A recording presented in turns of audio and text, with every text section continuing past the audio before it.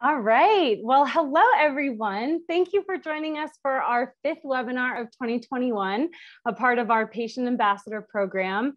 April is Donate Life Month, and it's awesome. We are super excited to be celebrating. This webinar is one way that we're celebrating National Donate Life Month. And also for CKF, it's time to celebrate the start of our 2021 Bounce Back Give Back Awards. My name is Cece. I'm the program manager for the Chris Klug Foundation. I'll be introducing you today to today's moderator and panelists. And I would first like to thank our generous sponsor, the Hearts for Russ Foundation. So if you're new to Zoom webinar, you'll notice that you have a Q&A box to field questions to the panelists on your console. We are going to have a brief Q&A at the end, so we encourage you to type your questions into the Q&A as they come to mind. Now, I'd like to introduce our panelists. Valen Kiefer is a kidney and liver transplant recipient, as well as one of our 2017 Bounce Back Give Back Award winners. An accomplished public speaker, Valen has shared her story numerous times in many different ways, most notably in her award-winning biography, My Favorite American. She has helped raise over $1 million for polycystic kidney disease research and is an appointed national spokesperson for the University Kidney Research Organization. More recently, she was selected to walk the runway as a dreamer for the 2019 Dreamwalk fashion show in New York City. Edward Drake. Edward Drake is a kidney transplant recipient and 2015 CKF Bounce Back Give Back Award winner. During his time on the transplant waitlist, Edward started the Why Not Foundation to raise awareness of kidney health and organ donation, and to assist young people emotionally and financially through the transplant process. He's also an active public speaker with Lifeline Ohio and continues to advocate for organ donation awareness, particularly in the African American community. Next, we have Tracy Copeland. Tracy Copeland is a liver transplant recipient and 2020 CKF Bounce Back Give Back Award winner.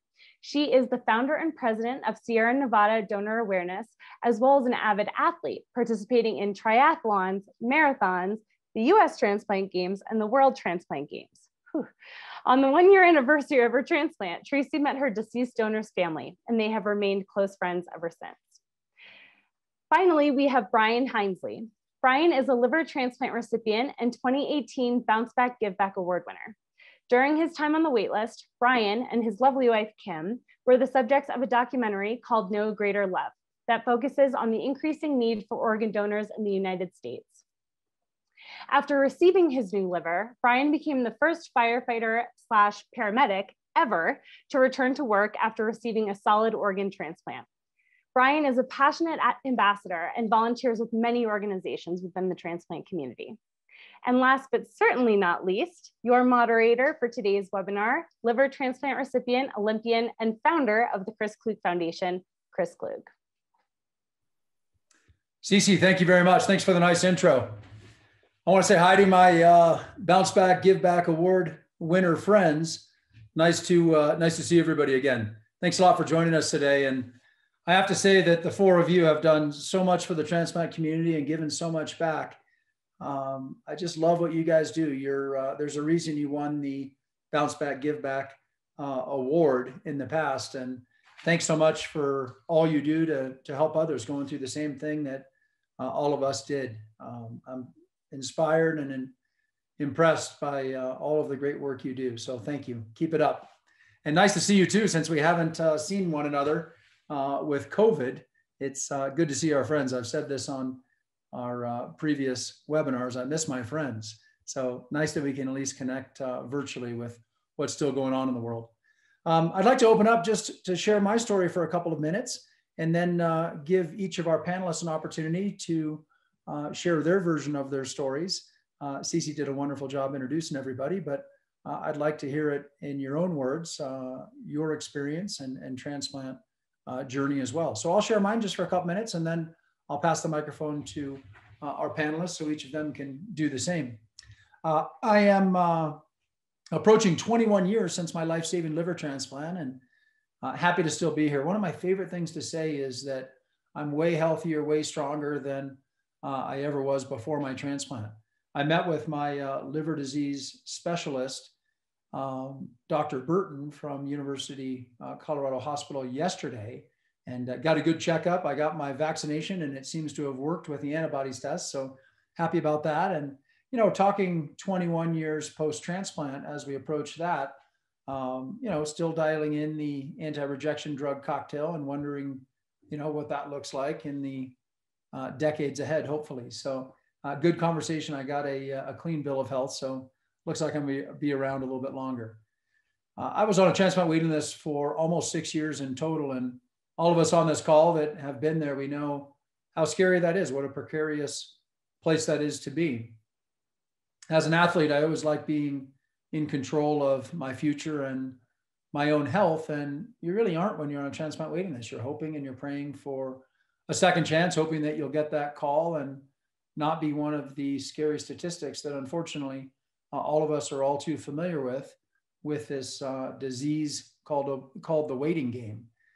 I really was in denial for so long regarding my liver disease, and then finally came to terms with the fact that I did need a liver transplant, and really got serious for what I always referred to as my race for my life, and trained for that race for my life to give myself the best possible outcome and chance to bounce back and return to the quality of life that I enjoy today. And I really had a miraculous recovery. I had a great transplant team at University of Colorado in Denver, and obviously a donor that said yes and made the most heroic and selfless decision that I think an individual can make, and saved my life and saved 3 others. And I'm here because of my donor and my donor family. And as I said, their heroic decision. I had a pretty fast recovery. I was out of the hospital 4 days later, and the anti-rejection drugs that I still take today, as I mentioned earlier, didn't cause any rejection, no infection, and was able to get back on my snowboard just 7 weeks later and representing our country again in my second Winter Olympic Games, where I won a bronze medal in Salt Lake City in 2002, and I got to enjoy what was probably the 2 most fun weeks of my life, and a great experience I get to share with my friends, my family, and also my donor family. I got to participate in another Winter Olympic Games in 2010, where I finished in 7th place in Vancouver. And that culminated a 20-plus year World Cup and Olympic career. And you know, I really realized in 2002 that I had a great podium to speak from, and decided that, you know, I had made a commitment when I was on that transplant waiting list for almost 6 years. I said, if I get through this, I'm going to give back and help those that are going through the same thing I did in the spring and summer of 2000, as I got that transplant in July 28th of 2000. And that's what CKF is all about. And in a fun and entertaining way, and using this vehicle of action sports, really getting the message out there about organ and tissue donation awareness. We do 3 things at CKF: register, educate, and inspire.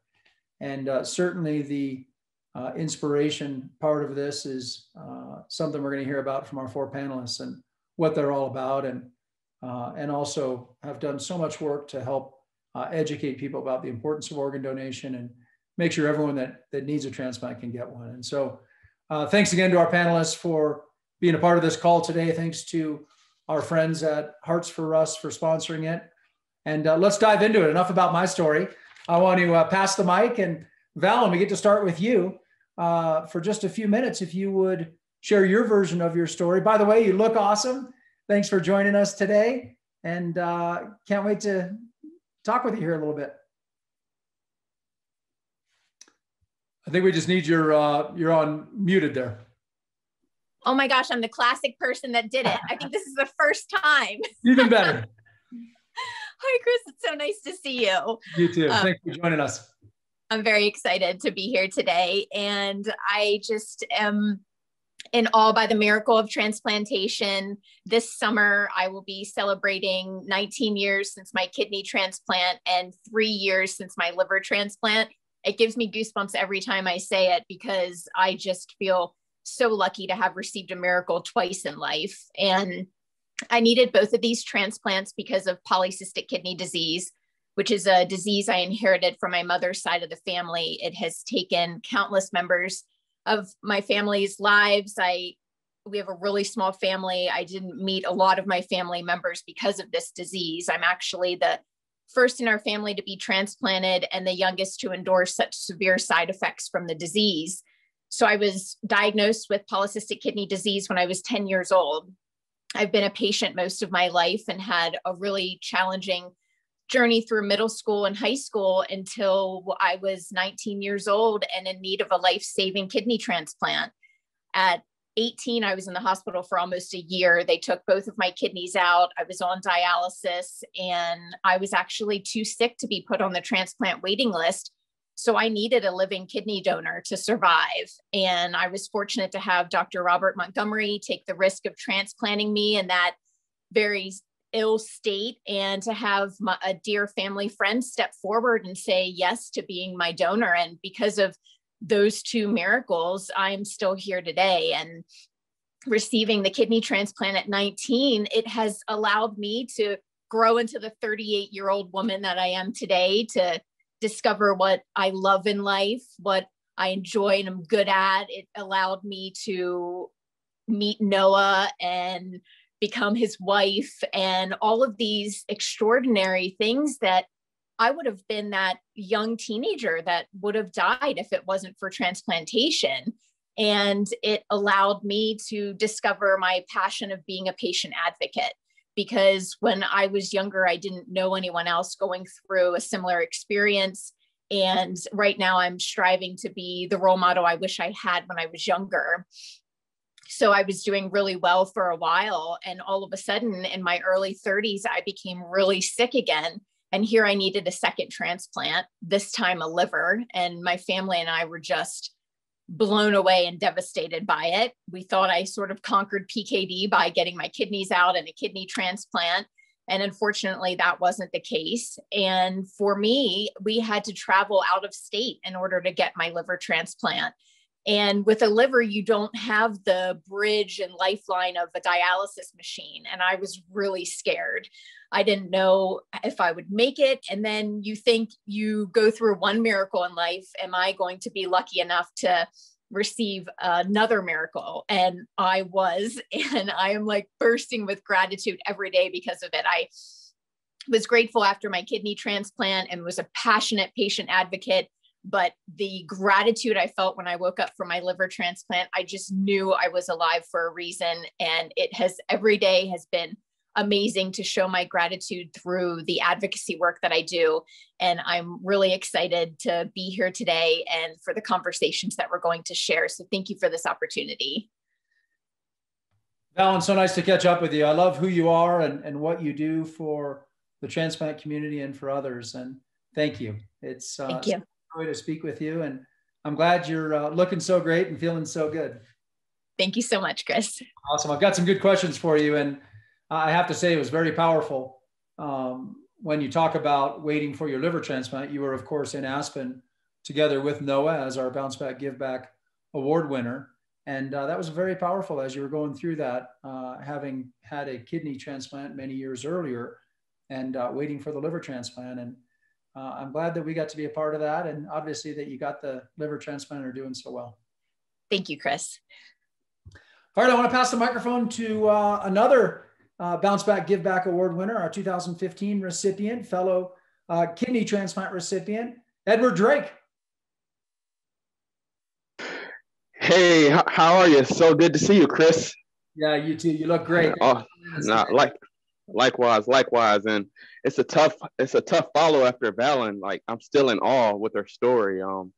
Very, very touching, and I commend you and keep up the great work. But as I like to tell everybody, I'm just an ordinary individual trying to do extraordinary things with Christ who lives within me.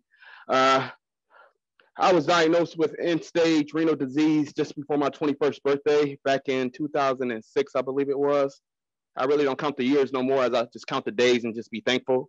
But doing a routine physical, the doctors were alarmed by my blood pressure reading. I never had any previous health issues or concerns in the past. I was in college, working to become the first college graduate and football player in my family, athlete in my family on a collegiate level.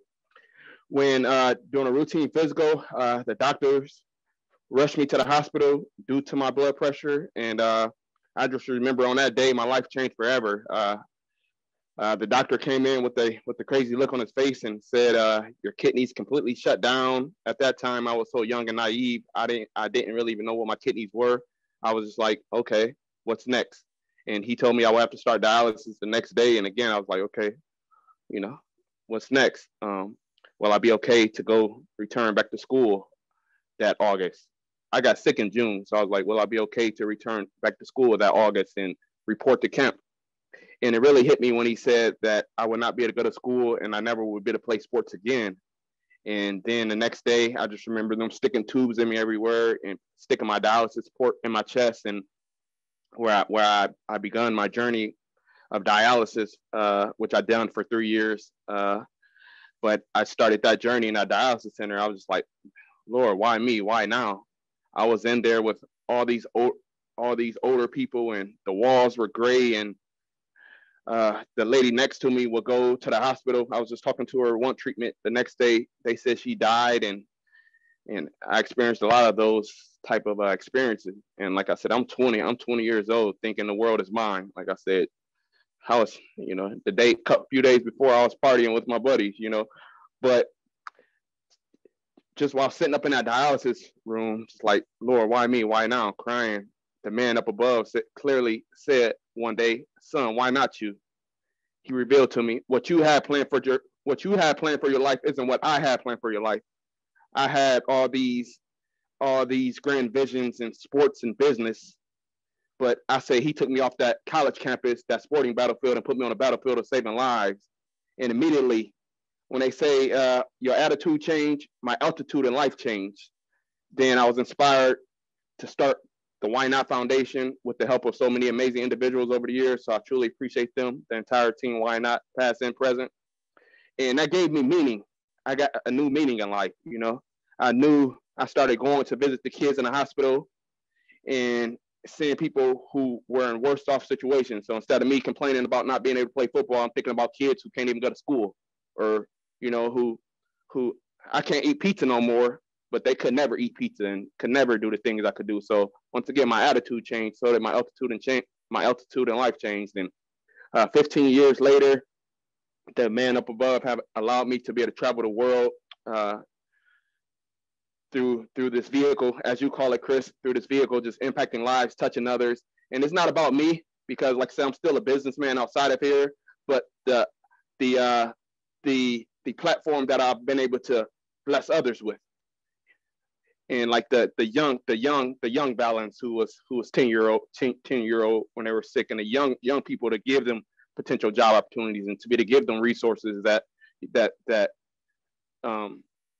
to provide them with resources is the most meaningful thing. And it's truly a blessing. And like I said, I lost my purpose, or I say I lost my dream, but I found my purpose, and I'm living in it every day. And it's such an honor to be amongst you all. Thank you.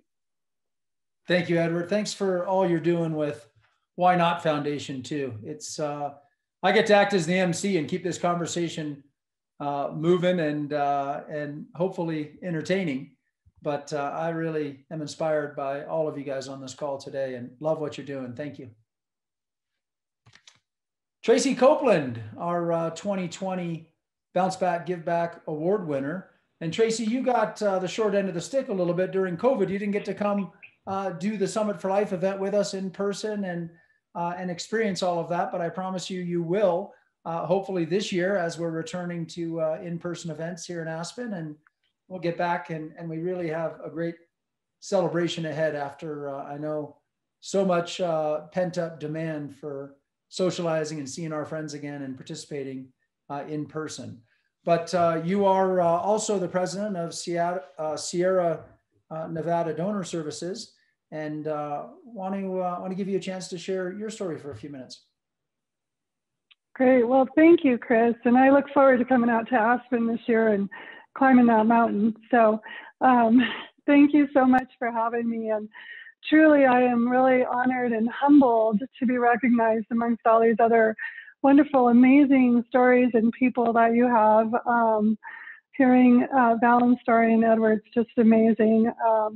I am very grateful to the Lord for my life today and that I am here. And I'm grateful for this opportunity to share and honor my donor, Terry Lee Snow.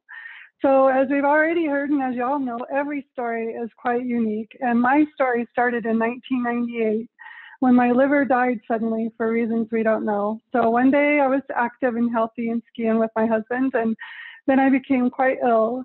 And over about a 3-month period, my liver died. I was visiting with my doctor. He said there was a hepatologist coming up from Stanford University on a Friday afternoon, and I needed to be there. And the first thing she said was, "Where's your husband? We need to speak with you both." Well, this was before we all carried around cell phones and pagers and all this stuff, so we couldn't get a hold of him. But she said, "There's a plane leaving for San Jose this evening at 7 o'clock, and I've already looked, and there's a seat available, and you need to be on that plane. Tomorrow, you're going to check into Stanford. They already have a bed waiting for you. Tomorrow, we're going to do a biopsy on your liver." And that was the first time that anybody mentioned the possibility of a liver transplant. So I had no idea what that meant. I went back to work after that appointment, stacked up a few things on the table, wrote a note to my boss that I'll see you Monday, and got on an airplane. But certainly there were different plans, because Monday I found myself in a coma and on the list for a liver. And I woke up Thursday afternoon with the gift of life. And if it wasn't for the decision of another family that I didn't know, myself and a heart recipient and a lung recipient and 2 kidney recipients would likely have passed. So I'm very grateful. And as Cece mentioned, I had the unique blessing and opportunity to meet my donor's family, Terry's family, on the 1-year anniversary of Terry's death and my life. So John and Kathy Snow traveled up here to Reno with their daughter, Lynn, to meet my husband and my family and my daughter and I. And it was truly a blessing to know them. It's very surreal to meet the family for the first time. But we've become very close, and we seek every opportunity to share our story together. As a matter of fact, Kathy comes every year. She's only missed 2. Last year was one of them, and another year she was on a cruise. So I had to give her a bye for the donor walk, but she comes out and helps us with the donor walk every year. And it was actually Kathy, who was a nurse at the time of Terry's death. She became a renal transplant coordinator as a result of her experience. And she was the one who came by and told me about the transplant game. So in 2002, we traveled to Florida, accompanied by the Snows, and attended my first U.S. transplant game. Since then, I attended 4 transplant games with the U.S. with the Snows by my side. And I was fortunate to participate in 3 world transplant games as well. And in one of those times in 2008, we thought we'd do a little fundraiser up here, and we did a walk around the Sparks Marina. Well, we quickly learned that we really had an opportunity to impact our community with this walk. We don't have a transplant center here in Northern Nevada, so everybody has to travel to California or Arizona, or Southern Nevada has a kidney transplant facility, but that's it. Nothing, no other organs are transplanted there. So we also at the time didn't have any kind of outreach in our area. So quickly at that first walk, we really had to realize that there was a tremendous opportunity for us to raise awareness for the tremendous need for organ and tissue donation and show the success. And truly for me as a transplant recipient, to honor our donors and our donor families. So I continued with the walk every year. And in 2011, I founded Sierra Nevada Donor Awareness, which is a completely volunteer nonprofit organization here in Northern Nevada that seeks to raise awareness for the need for organ and tissue donation by honoring donors and donor families at our signature donor walk at the Sparks Marina. So this year we're grateful. We'll be back on track. We're very hopeful, but we're scheduling our donor walk for the 3rd Sunday of September at the Sparks Marina. And so we're truly, truly grateful for that opportunity for me to be able to honor my donor, Terry Snow, in this way. Again, my education in organ and tissue donation came entirely after my transplant. I had a little pink dot on my license, but I really had no idea what that meant. I had no idea the implications of the dot. I didn't know about the amount of time that most people sit on the waiting list, sick, waiting for that life-saving transplant. So truly for me, it was a miracle that mine came so quickly. And at the 11th hour, they didn't expect me to make it through the next day. But so Sierra Nevada Donor Awareness has been kind of my baby, but I have a huge volunteer group. They're amazing. They're the people who make the walk successful every year, and I absolutely couldn't do it without them. So I'm so grateful for them. And Sierra Nevada Donor Awareness has been able to put over $80,000 back into our community in the form of financial aid for people whose lives have been impacted by organ and tissue donation. So for me, that's the best opportunity and way to give back to my community and to honor my donor. And again, I'm so grateful to be here with all of you and these just wonderful panelists that you have today. And thank you for inviting me to be along for the ride.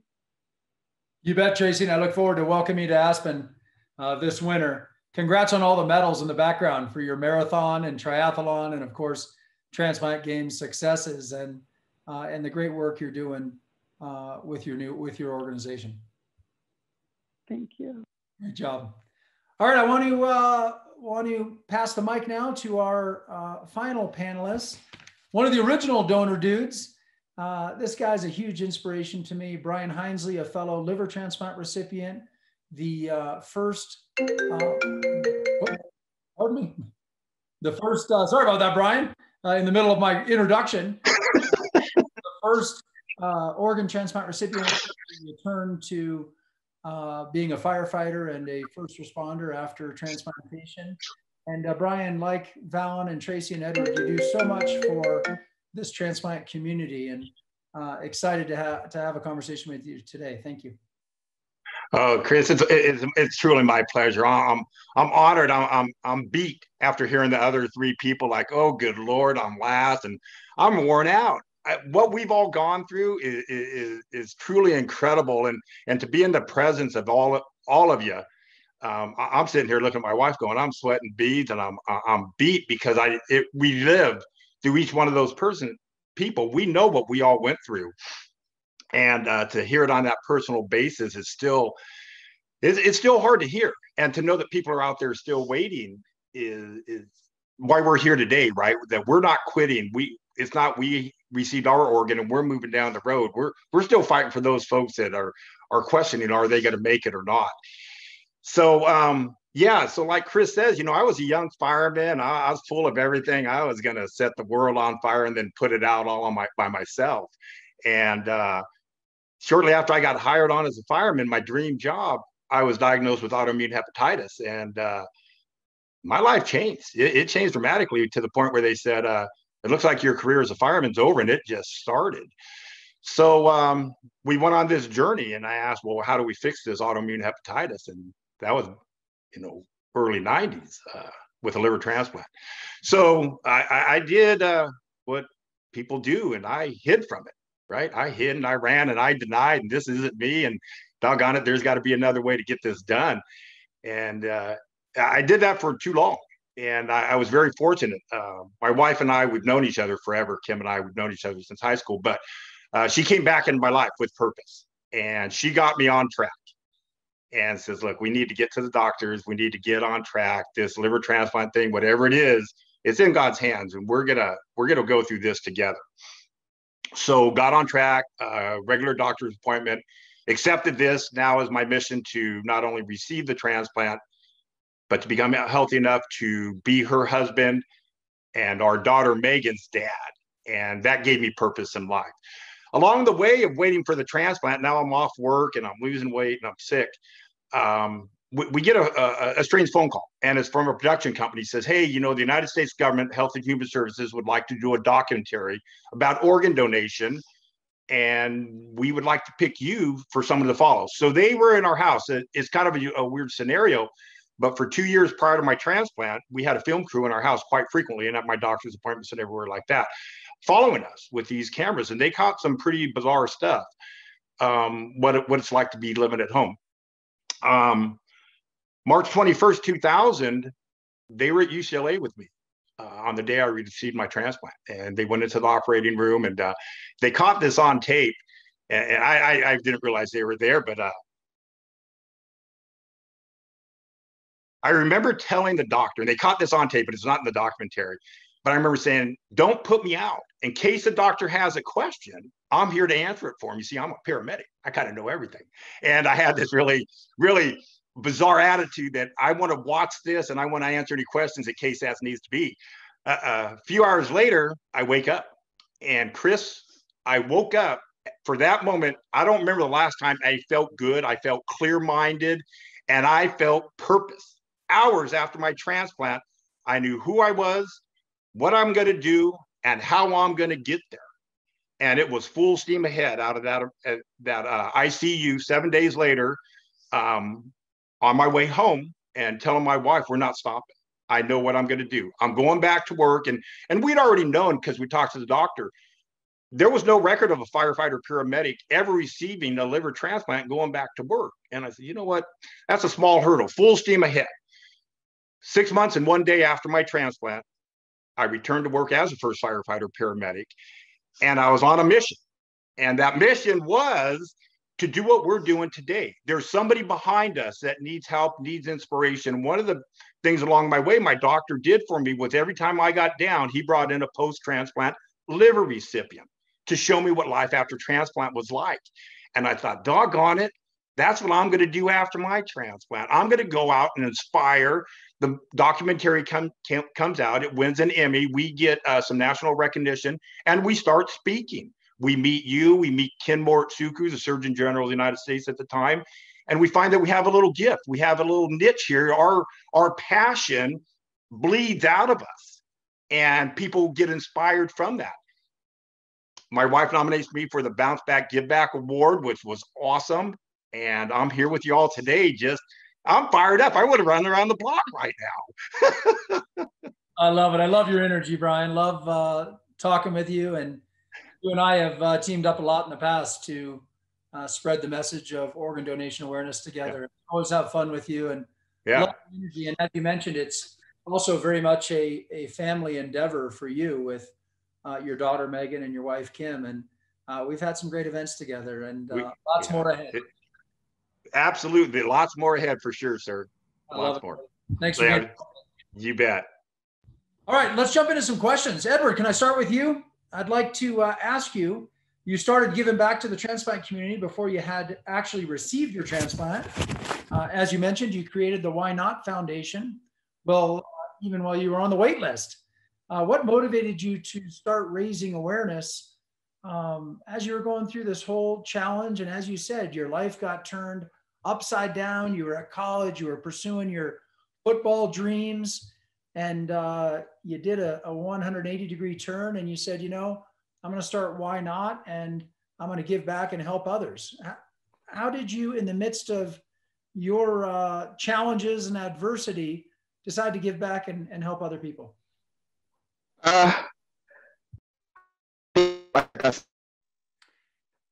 Edward, I'm having a hard time hearing you. Can you hear me okay? We seem to be having a problem with Edward's connection, so we'll wait for him to get that back together. I'll come back to him on that question. Valen, can you hear me okay? Can I pose a question to you? Absolutely. Hey, Chris. Awesome. We'll come back to Edward. We had a issue with his connection for some reason. Valen, you began your transplant journey at a very young age, as you shared in your opening comments there. What role did your support system have in how you bounce back from your kidney transplant and later your liver transplant?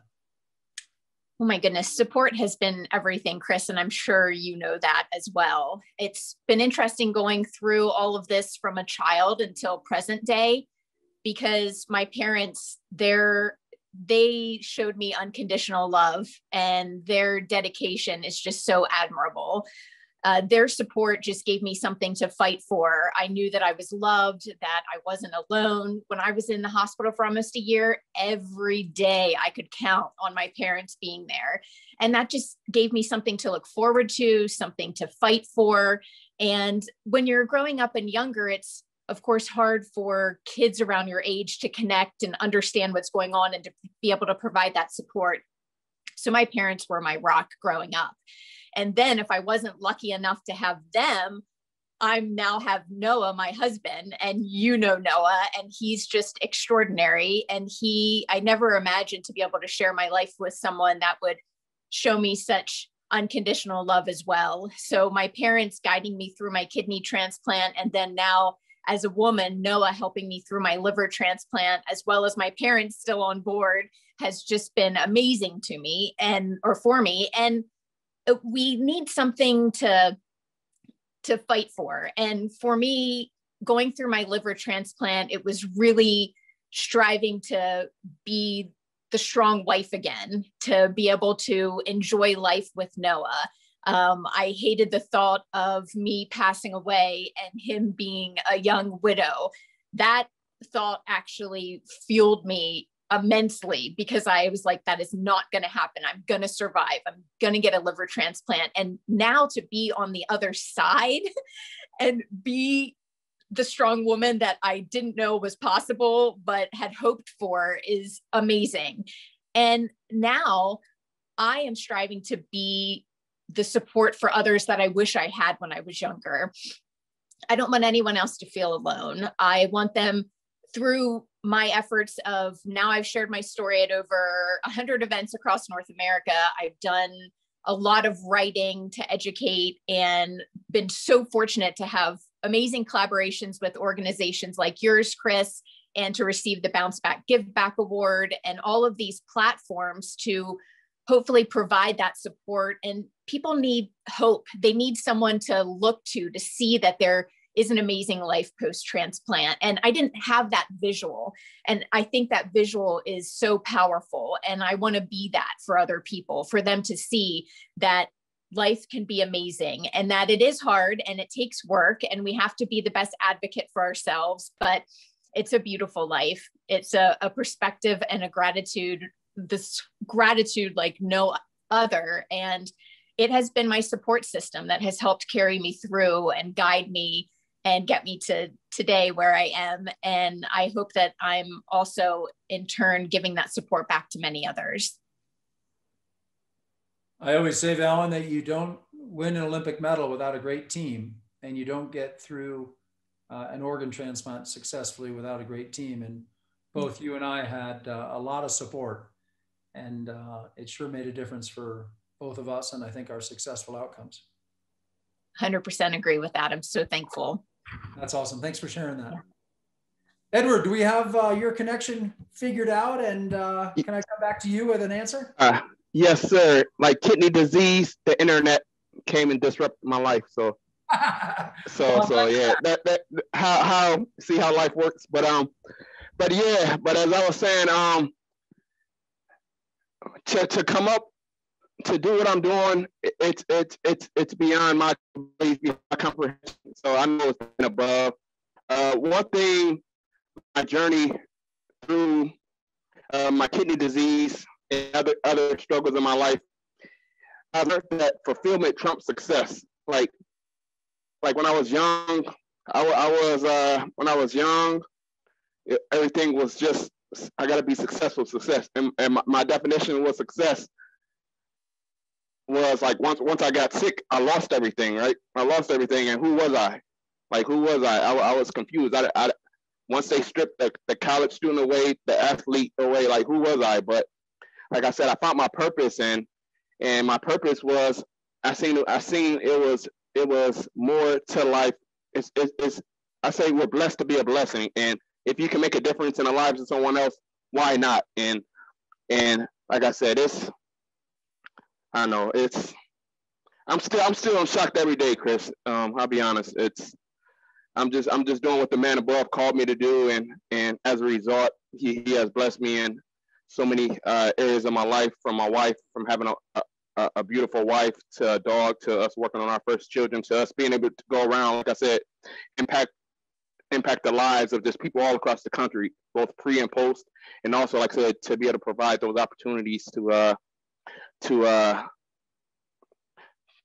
other upcoming patients, to other patients, and like I said, I'm living a dream every day, Chris. So yeah, I just give all the glory to God. Like I said, I'm not smart enough to think of another why not or anything else. So why not make a difference? I love what you're doing, Edward. And you touched on something that I think is so important, the ripple effect. We got to meet your beautiful wife here in Aspen. She accompanied you. And now you've got a dog and you've got you're working on having kids. And, I think I just celebrated my daughter's 10th birthday yesterday together and had both sets of grandparents here. And the ripple effect of you and I getting our transplants and still being here today, and the positive impact that we can have on others. And as you said, help the 110,000+ people that are going through the same thing we did years ago is incredible. So I commend you on that. Thank you. Brian, you, after going through the transplant process, something you said earlier really resonated with me. I remember waking up from my transplant and thinking, oh, that's what it's supposed to feel like. I felt whole for the first time. And I knew right then and there, just like you said, I was going to make it back. And my transplant surgeon, Dr. Com, he said, listen, slow down a little bit. We got to keep you on a tight leash for about 2 months. I made it 7 weeks. But, you share that same story where you woke up and you knew your purpose and you were motivated to not only bounce back, but as we say, to give back. And that's what this award is all about, is not just returning to a great quality of life, but being inspired to help others along the way. And as Valen said, and Edward alluded to, is lifting them up and sharing this second chance, this gift that we've been given. But what I want to specifically ask you is, you made it through the transplant, you woke up and you didn't just say, hey, I'm alive and I'm going to selfishly live my life for myself now. I want to bounce back. I want to continue my passion of helping others as a fireman, as a first responder, a paramedic, and love to know why, and maybe you can touch on a few of the challenges that involved. Yeah, you know what, Chris? Going back to work, it was a challenge since it had never been done before. I heard more negative, like, let's put that on the back burner. But and maybe you told this to your doctor and the other panelists did, but I've told my doctor a few times, you've never had me as a patient when they're like, hey, we need to slow down and you got this transplant and immunosuppressives and all this stuff. And I used to tell them, look, you've never had me as a patient. You don't know. And we came out of the gate hard. And I'm doing sit-ups. I still laugh. I have a little flaw in my belly where my scar is. I popped a couple stitches by doing sit-ups a little too soon when the sutures were still in there, because I needed to get back to work. And Chris, going back to work and being a medic especially. Now, I had aspirations when I was younger of climbing the chain and getting out of the field work and being more of a chief or something like that. But after my transplant, it was, I am going to be a paramedic and a fireman. And I'm going to touch and hold people, and I'm going to give back the same quality of life that somebody in the healthcare industry. I just love my doctors, my nurses, all the facilities we've been in and out of day in and day out. I'm going to be that person, and I'm going to do it different. I'm going to do it with passion, not because it's my job, but I'm going to do it. I'm going to touch you, and I'm going to be concerned about every word that comes out of your mouth. And for the 12, 15, 20 minutes I have you as a medic, I am going to give you the best care and love and treatment and passion that I have. And I'm going to do that every single day for the next 16 years that I work after transplant in the field. I'm going to be a mentor to the young people. I'm going to be aggressive on fires. I'm going to show them, not just for me, but for the next person that says, what is life after transplant? Well, look at that guy. He's fighting fire. He's in the California wildfire season every single year, doing it. You got Olympic snowboarder post-transplant that people like us look and say, I'm not a sedentary person. I'm an active person. You're only limited by what you want to be limited by. And most of us, we have this drive inside that we're returning to, if not better than where we started. So there was no doubt I was going back to work, and there were some hurdles in front of me, and there was some fibbing about some of the paperwork to my doctor and maybe how good I felt. But doggone it, I was going back to work, and I was going to share this gift. And I made it 16 years post-transplant to retirement. And look at us now. We're retired and loving life. So yeah, I was driven. Living the life in North Carolina now. I love it. We absolutely love it. Yes, sir. I'm a big fan of kiteboarding in the Outer Banks. I'm coming to see you, buddy. Yeah. Just like hiking up Aspen Mountain, no big deal. We'll go kiteboarding. If you're there, I'm there. Count on it. Right on. Hey, Tracy, you're clearly an avid athlete and an athletic person. Have you always been athletic? And what role did your transplant play in your athleticism and your athletic goals? And love to know how your fitness and as I said, athleticism really helped with bouncing back from your transplant. Sure. So before my transplant, I was active, Chris, but I would never have considered myself an athlete.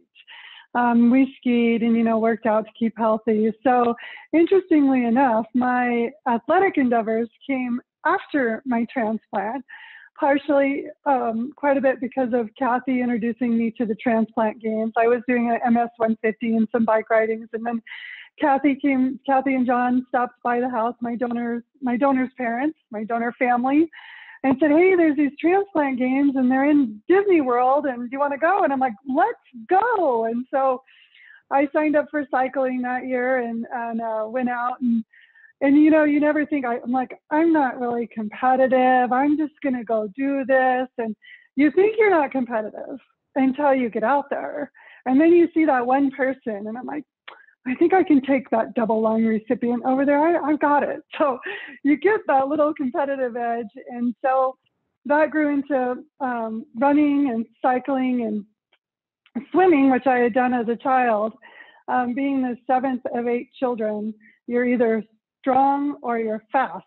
So I learned how to run and swim and jump at a young age. But, again, it all became more competitive and athletic after my transplant. And it also, just as some of your other panelists have said, it opened a real door for me to show that there's life after transplant, that there's health after transplant, to just highlight the success of it, to encourage people on both sides to give so that other people can experience that life, and to take advantage and be fully engaged once you do receive the gift of life and to go after it. And so I picked up triathlon a couple of years after the transplant games and competed in those and was fortunate enough to compete in the Arizona Ironman in 2013, which again was just a real great opportunity for me to raise awareness. And my donor family, John and Kathy, came out there to Arizona and met us there. That happens to be where Terry had passed away. So it was a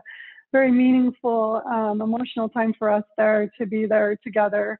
And I won't say that I was competitive at the Ironman, but I finished and I beat my goal. So I was pretty excited about that. But truly, it's just been an avenue to really highlight the success of organ and tissue donation. And since then, recently, I've been encouraged by being involved with a lung support transplant group.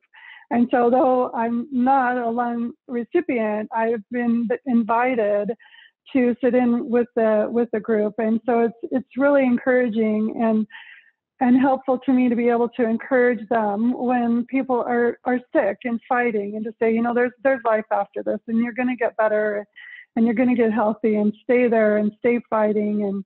And when you are better and healthy, give back and keep that up, keep up that good work. So it's just been truly an awesome blessing. And I'm looking forward to coming and, I don't ski very much anymore, but I'm going to put the spikes on my shoes and I'm going to hike up that mountain and I'm going to do some cross country skiing while I'm out there. So I'm excited. It's okay if you don't ski, Tracy. I'll put you on a snowboard. Well, I snowboarded too for quite some time. It's just been many years since I've done either. I spent a lot of time down on a snowboard, but it's a lot of fun. I'll help you remember. Okay, I'll look forward to that. Likewise, thank you.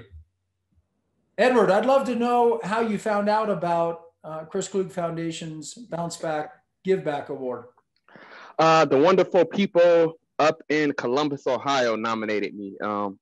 Honestly, I had no idea. Like I said, I'm not really into, me personally, the war. I just try to just do the work, and you never know who's watching. And she nominated me.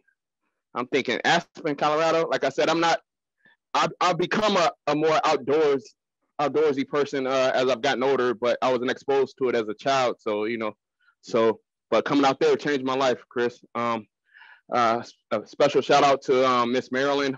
Marilyn, I forgot to say her last name, but she nominated me. Like I said, she seen something great in a young man, and I wasn't even living on. Me and my family moved to Atlanta, and they still seen the great work we were still doing back home and other places, and she still nominated me, and it changed my life because coming out there, it showed me it was more to life than what I was exposed to. So I even tried cross country skiing, which almost broke my ankles, but I can say I did it, and and I look forward to coming back out there as well and hiking up the mountain as well. And me and my buddy, we hiked up the mountain with dress shoes. Like I said, we weren't exposed to it growing up, but we made it. So like I said, it was a great time. Like I said, that's a memory that still warms my heart today. And like I said, it opened my mind up to so much more in life. So thank you so much for the opportunity. Thank you so much for the award, and God bless you and your family.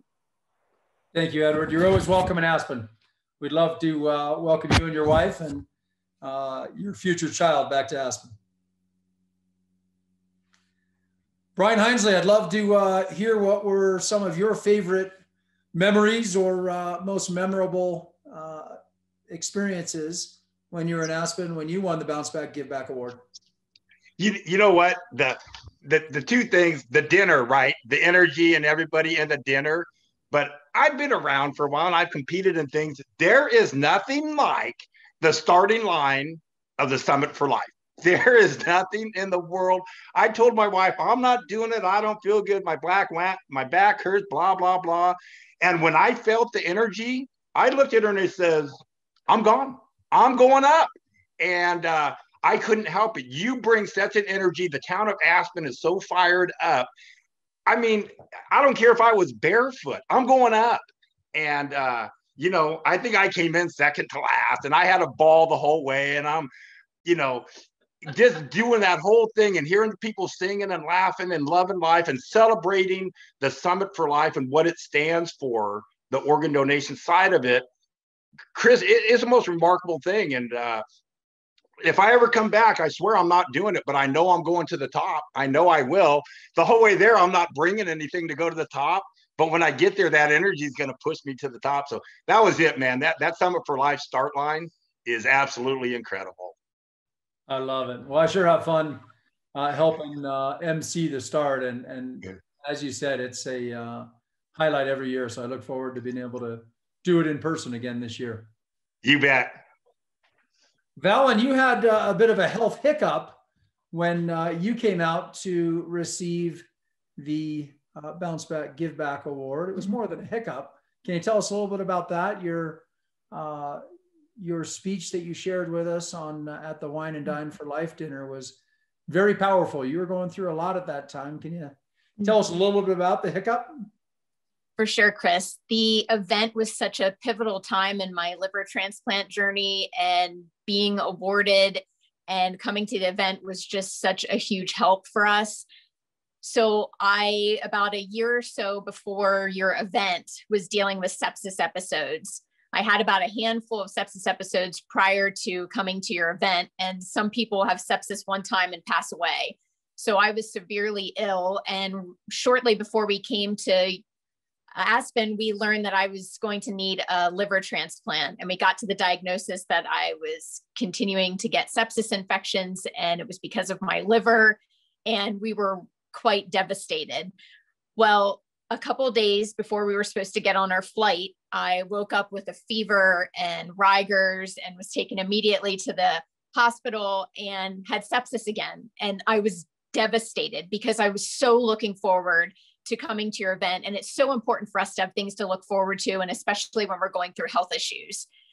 Well, I was really, really upset in the hospital, and I learned that family was going to fly into Aspen from Pennsylvania to surprise me and be there to support me. And I just thought, no, why is this happening? But from everyone here today, you can tell that we have this drive and zest for life and passion. And because of that grit, I think we are still alive today. And Noah knew how devastated I was. And I honestly was just crying and crying in the hospital. And he was looking at his phone, and all of a sudden he said, there's an infusion center in Aspen. And I was like, what? He's like, there's an infusion center in Aspen. And all of a sudden we looked at each other with hope, and we were like, we're going to do it. Now you're talking about just a couple days ago, I was diagnosed with sepsis, and I was getting daily IV antibiotic infusions, but we knew if there was an infusion center in Aspen, we could make this work. So I contacted all of the members of my healthcare team, and I was like, I really want to go. So long story short, got everything coordinated. We had to reschedule my flight, but we arrived at Aspen in time for the event. I even had to get set up with a doctor in Aspen in order to write my script. Every morning, Noah and I went to the infusion center, which Lauren took us. So thank you, Lauren. And I got the medicine that I needed, and I was on top of that mountain and received the award. But it was really powerful for us because I remember that dinner before Summit for Life, I was able to just be myself and authentically share the position that I was in and what we were going through and how sick I was, and that I was in need of a liver transplant. And the way Aspen and everyone at your event and you embraced us was overwhelming. It gave us such hope. And I hear from the community of the hope that my story gives them, and I'm always humbled by it, and it means so much. But I got a firsthand experience of what hope feels like and how empowering it is because you gave me hope. Because I looked at you doing so well post-liver transplant and then got so embraced by everyone there. And it makes me emotional. It was such a turning point for us. Sorry. So I'll never be able to thank you enough because we thought we're going to be okay. I'm going to get a liver transplant. And I felt like I was truly embodying bounce back, give back. I was like, I am bouncing back from this sepsis episode, and I am going to be on top of Aspen Mountain no matter what. And I think that that's the beauty of all of us. We've faced death. We've received the most selfless gift possible of organ donation. We know what really matters, and we're going to do whatever we can to live the best life possible. But like you said, not only just live our life, but do whatever we can to help others and to spread this message of the importance for people to see the life-saving impacts they can have on somebody by donating life. And then also for others to see the beautiful life that can be led post-transplant. So receiving this award is so impactful for us. And as you can see, very impactful still to this day. So I can't thank you enough for the honor, and just you and Chris Klug Foundation as a whole means so much to us. Thank you, Chris. Thank you for sharing that, Valen. Beautifully said. Our community really rallies together for Summit for Life, and it takes our whole community to pull it off. And we're a small organization, but we're a national organization, but a lot of our support, a lot of our financial backing derives from this community. So Summit for Life is a culmination of all of that. And it sure is neat to share that with you and with all of our panelists, and excited to welcome Tracy to be a part of it this winter.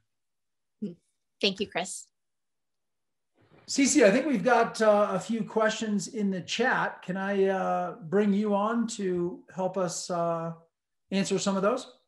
Yeah. So we have a couple questions. The first one is about the Bounce Back Give Back Award specifically. Actually, no, I'll start off with Drew's question. He had a question specifically for Tracy. Was it difficult for you, Tracy, to return to athletics and, sort of your daily routine after your transplant? Sure. So it's not.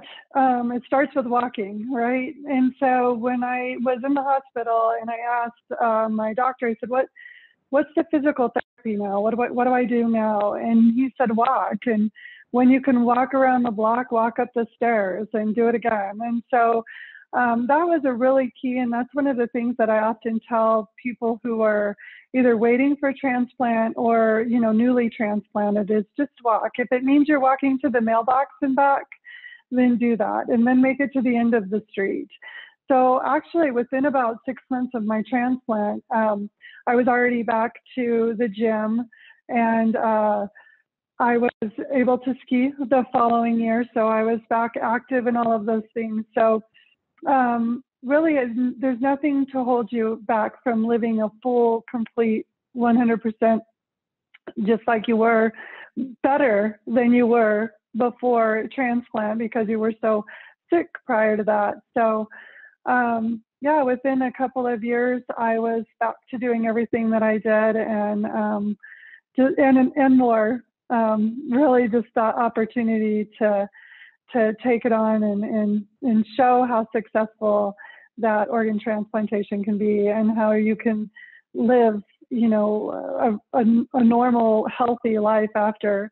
It's funny, I meet people afterwards. I met somebody at one point, I was a couple of years out, and they said, "Gosh, you don't look like a transplant recipient." And I looked at them and I said, "Well, I'm not sure what that's supposed to look like." So, you know, unless I guess I walk around with my belly showing and you can see my scar, you know, we're healthy and we're active, and I think that's really important in our community, both to encourage people to become organ donors as well, because sometimes that's one of the myths. I think that people are sick and not going to get healthy, or there are a lot of myths around organ and tissue donation that we try and dispel as well. But yeah, just you'll be healthier than you were prior, and just keep up the good work, and start it with walking, and before you know it, you're running up the mountain at Aspen.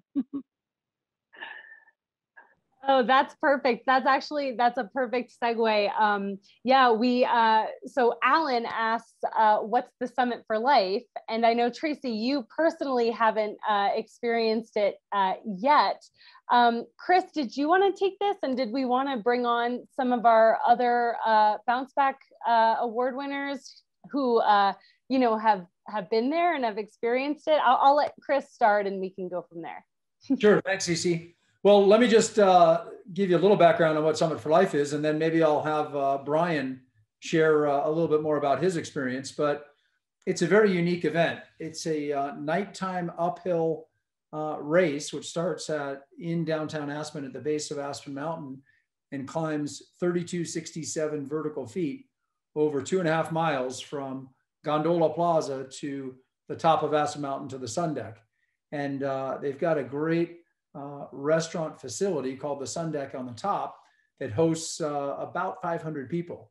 So when you cross the finish line at the top after 2.5 miles and climbing 3,000 plus vertical feet, we have a big bonfire that greets you at the finish, and an announcer, usually my dad and my friend Vince and some others, and everybody cheering you on across the finish line. And then you get your dry bag of clothes and head inside to the Sun Deck for a concert and dinner and an awards. And yeah, Summit for Life is a critical fundraiser for Chris Klug Foundation, but more importantly, it's a celebration of life, of second chances, and encouraging our whole community. And now with our virtual Summit for Life event, really our transplant friends and recipients and donors all over the country to participate in this event, and really becomes a great celebration of second chances and a donor awareness event. So that's what it's all about. Brian, you want to share a few more stories about your uphill experience? Yeah, it's a ball, I think. you know, you think you're in shape, and you know you're exercising, you do all that stuff. You say, I got this. And then the nighttime cold comes and it's a little bit chilly, but everybody's fired up, and you keep thinking, man, I don't know if I can do this. And but as the energy is growing and you have your headlights on and it's 14 degrees, whatever, you forget all that. It's kind of like our transplant. We forget all that. We remember what we're celebrating here today. And Tracy alluded to it. You put a foot in front of the other, and it's pretty easy about the first 100 feet. And then it goes up, and it goes up in a hurry. It goes straight up. And you know, there's aid stations, and you stop and everybody checks on you, make sure you're okay, and then on to the next aid station. And about halfway through, when you want to quit, you say, I've never quit anything in my life. I'm finishing. And people are encouraging along the way, and it's one foot in front of the other, and you get to the top. And when you're in shape like Chris, you get to enjoy dinner and all the festivities. When you're like me, you're out back puking and all that stuff, but you're enjoying it. And I had a ball. If I'm there again, I'm doing it again, no matter what. But it is the energy of something like I've never seen, unparalleled, and everybody should at least experience it once. And you don't have to hike. You can also do the ride for life up the gondola. And that gives you a pretty interesting perspective or vantage point from the Silver Queen gondola, looking down into Spar Gulch and Little Nell, and you see about 400 racers and their headlamps and just this line of lights heading up Aspen Mountain at night. I forgot to share that this whole event actually happens at night, so it makes it even more unique. But it's a pretty special night, and thanks for being a part of it, Brian, and looking forward to a great event this year. Yeah, thank you, Brian. That's awesome. I just have two more quick questions, both from anonymous attendees, but just want to address them real quick. They're about our Bounce Back Give Back Award proper. So one anonymous attendee asked they would like to nominate a family friend for the award. I think I can just answer this personally. You can nominate them through our website, chrisklugfoundation.org, and I will be including our link to our website, as well as to different websites that have been featured here today, such as Ballen's website, ballenkeeper.com, the Why Not Foundation's website, and Sierra Nevada Donor Awarenesses Foundation's website as well. So look into the chat. I'll actually post it right now.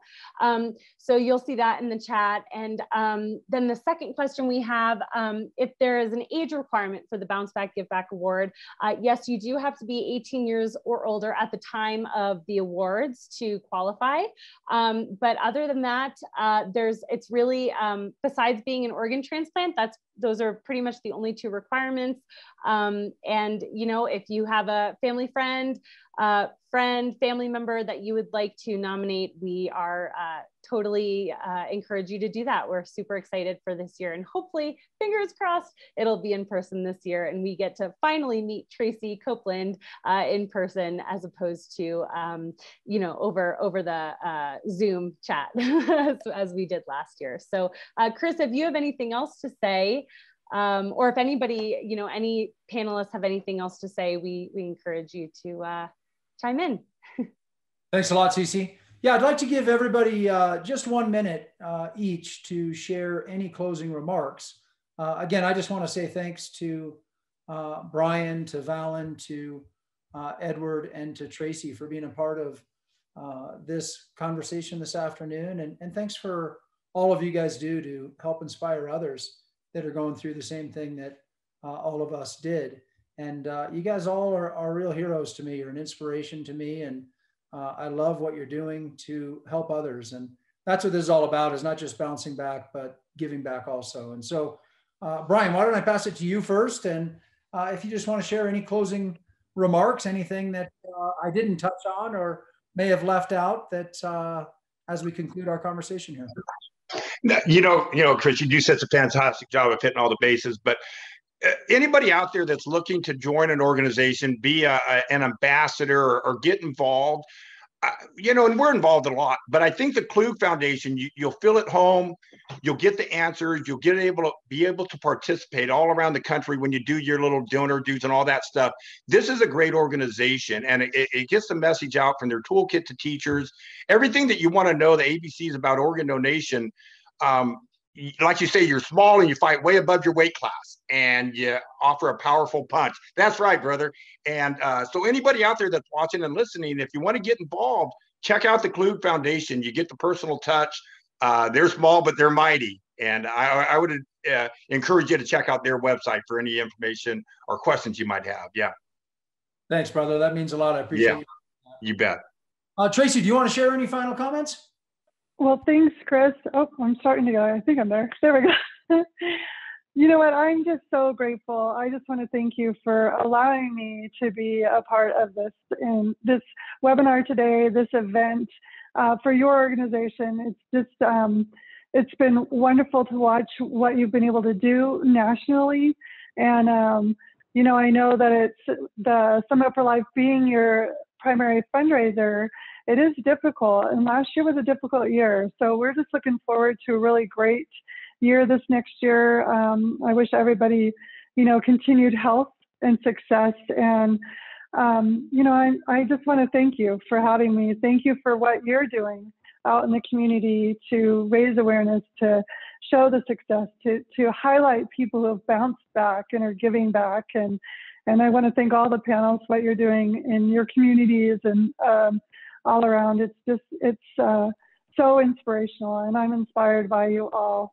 And I'm just really grateful. And lastly, I just want to highlight, I want to honor our donors and our donor families. I want to thank them for giving the gift of life. You know, most of them, in the midst of their own unimaginable grief, thought of someone else and realized that this time the miracle wasn't theirs to receive, but theirs to give. And so thank you for giving the miracle and the gift of life. Tracy, you're absolutely right. Organ donors are the real gold medalists in this whole process. Keep up the good work. I can't wait to see you in early December back in Aspen. Edward, any final comments you want to share with our panel and with our attendees? Yes, sir. First and foremost, I want to thank you all. Thank you, Chris, and thank you, CC, and thank the entire Chris Klug Foundation for this opportunity. It's truly an honor and one I don't take for granted. I also would like to thank my donor family, Leanne, who saved my life back in 2008. Rest in peace. She's a deceased donor, but I tell all the kids and people I speak with that she saved my life so I can impact the lives of thousands of others and help others do the same and help not only for me to impact lives, but one of my goals is to help usher others into their greatness. That's why I have a company called Why Not Me Enterprises, where, you know, it's okay for me to do it, but why not, if you can reach back and help others, show them the way, invest resources in them, and to help them find their purpose, of course, why not? So I definitely want to thank Leanne and her family for the opportunity. I participated in a transplant games many times, and I always send one of my gold medals to her family for their thanks, to thank them for this opportunity. When I wrote them, I couldn't think of the words to thank them for the gift that their daughter gave me. So I said, words are meaningful, but actions are powerful. I was going to allow my actions to show them my gratitude and to show them my appreciation for the gift that their daughter gave me. So, and lastly, I would like to tell anyone out there who's battling any type of difficulty or adversity, always know that a test equals a testimony. And I created a quote that say adversity plus faith plus perseverance equals a purpose and a life testimony. And I'm living proof that, you know, it'll help lead you to your purpose. So again, God bless you all, and blessings, and stay safe. You too, Edward. You're a great ambassador of the transplant community and of all recipients. Thanks for all you're doing. Keep it up, and I hope to see you again soon. Valen, you get the final words before I pass the control back to you. So love to hear a few more comments from you as we wrap up. Thank you, Chris. It's an honor to be able to help wrap up this amazing webinar. And there's something so special about you and the Chris Klug Foundation. And I think it's the authenticity of you and Lauren and Cece. And it has been just, I love collaborating with you. I love you guys, period. And I feel grateful to be able to call you my friends and to have the platform of your organization to share my story, because I think for myself personally, it's really therapeutic to be able to do advocacy efforts like this. It gives purpose to what I've endured. It just fuels my passion to continue to move forward the best I can on this journey. And I just adore all of you, and I'm grateful for the work that you do. And I agree with everything Brian said. I mean, it's just, I'm always in awe at all you're able to accomplish, and you have such a small and mighty team. It's just amazing. And I was one of the gondola riders, so I can say how amazing even the ride up the mountain was for Summit for Life. It was so amazing to have it be nighttime and see all the little lights of everyone climbing up the hill. And I remember we were like screaming out the gondola and cheering everyone on. I mean, there's such energy at this event, like no other event. And I just feel really lucky to have been able to be a part of it. I highly recommend for anyone to nominate someone that's received a transplant and is doing great work in their communities. And it's really an experience of a lifetime, and one that I will treasure. And of course, as I shared earlier, the hope that you gave me was so powerful during a pivotal time when I really needed it, when I just found out that I needed a liver transplant myself. So thank you for everything, Chris. And I can't wait to come back to Aspen. Noah and I want to come back. I'll ride the gondola again. Noah might climb up the mountain. As I said to Edward and to Brian and Tracy, of course, Tracy's coming for the first time for the Summit for Life this winter, but you guys are always welcome. And you and Noah and all of our panelists are some of my favorite people on earth. And I really am inspired by all of you. And thanks for all you do. Thank you, Chris. Cece, thank you for organizing this conversation. And as both Brian and Edward and Valen just said, you know, we are a small but mighty organization, and that's thanks to you and to Lauren, who had a beautiful little boy, Benjamin, recently, and is out of commission right now. But Cece is stepping up and doing a beautiful job. So thanks for another great conversation today. Oh, thank you, Chris. I really appreciate that. And thank you to everyone who joined us today. You know, the goal of the webinar was not only to inspire those in attendance with stories of perseverance and success after transplant, it's also to highlight the Chris Klug Foundation's annual Bounce Back Give Back Awards and provide a more personal perspective to what the awards really mean. So if you have any questions that weren't addressed or answered in today's webinar, please do not hesitate to contact us at info@chrisklugfoundation.org. We've included, or I will include, this email in the chat. If you're interested in learning more about the Chris Klug Foundation, the Why Not Foundation, Sierra Nevada Donor Awareness, or Valen's website, we've included links to these websites in the chat as well. Also, because April is Donate Life Month and the beginning of this year's Bounce Back Award process, we invite you to share your stories of recovery and bouncing back after transplant to have it featured as a part of this special and inspiring month. So with that, I will, you know, sign off. We hope you guys have a great rest of your day. Stay safe and stay healthy, and happy Donate Life Month, everyone.